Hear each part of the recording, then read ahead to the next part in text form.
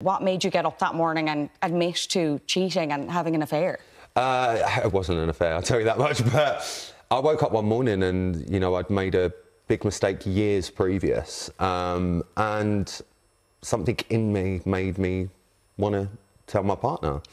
And there's a lot in the book that details what I went through from being honest. And now, nearly a year on, well, just over a year on from that, I can sit there and say it was the best decision I ever made. So now I know why I woke up that morning. It was a subconscious that was telling me, do this, do this, do this. And it was playing on my mind, really, really bad.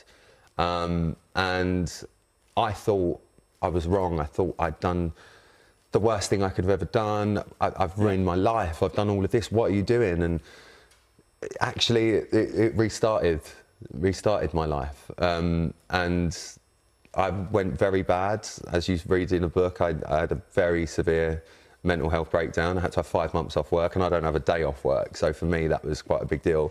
But actually, what made me get better was just the realisation and the knowledge that I'd learned along the way of the two different versions of that chapter and what it's amalgamated to now. Like we know the reaction you got when you came out with this confession. Yeah. What reaction were you hoping for?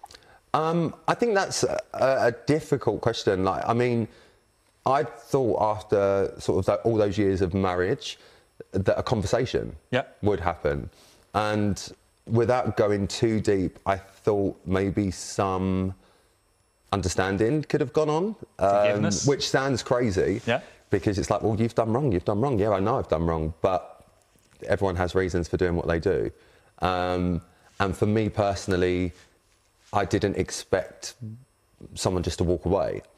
And that's what made me spiral, because it's like, this isn't right. And I knew something wasn't right. And yeah, as the months went on, I then realised what woke me up that morning.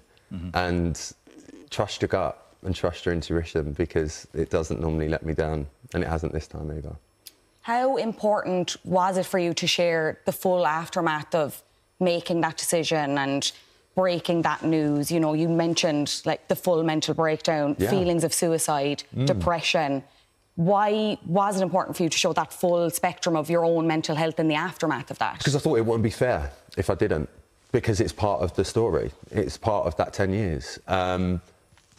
Do I wish I could have lived under a rock and no one knew what happened to me? Sometimes, yeah, I do.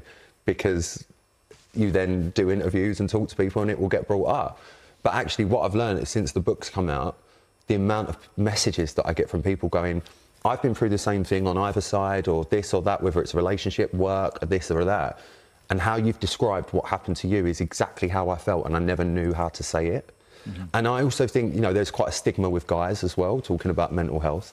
And I'll say this very loosely, even though it's a very important topic, I don't want to be one of those people that jump on the mental health bandwagon for the sake of jumping on the mental health bandwagon. I'm just explaining what happened to me last year. Someone who's always in control, always knows what they're doing, has managed to go from that to that in 10 years. And then all of a sudden a baseball bat hit me around the face out of nowhere. And I couldn't speak, I couldn't talk, I couldn't eat, I couldn't sleep, I couldn't do nothing. I'm 6'4", I'm a giant, and I went down to 9 stone. You know, that's not right. But this came out of nowhere. And it was just sort of to say that this can happen to anyone. It doesn't matter whether there's money in the bank, whether you've got this, whether you've got that. And actually the result of the book has been so positive, with people getting in touch with me and just saying that they've been through the same. And actually, the more we talk about things like that, you realise you're not mental, you're not mad, you're not crazy. This happens. Yeah, it happens. So, yeah. Your mum was a superhero. Oh my God, like the biggest superhero. I mean, I put her through hell, basically. You know. We watch you on Gogglebox. Oh no, she puts me through hell on Gogglebox. Yeah, no, she was majorly there for me. And I think in times like that, you realise who your friends are and who your family are.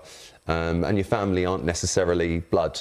You know, I've got, you read in there, part of this, the book is, I got 6 of my closest to write a letter for the book inside. So you've got Claire from Steps, Ruth Langsford's in there, my mum's in there, my friends, my sister-in-law. And And it's a lesson we've learnt together. And actually Claire, who was in Steps, I didn't read any of the letters until the book came out because I didn't want to. I didn't write it. It's my favourite part of the book, by the way, the bit I didn't write.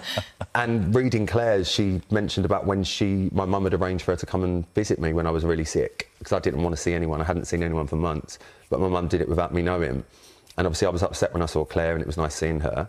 And then she wrote in her letter, something I never knew, is that she then pulled over into a lay-by and just cried because she thought she wasn't going to see her little brother again. And reading that, even just saying it now, makes me get emotional because although I'm the one going through it, you forget what effect this can have on those around you. And yeah, I think that was an important part of the message as well, is to be like, you're not the only one going through it.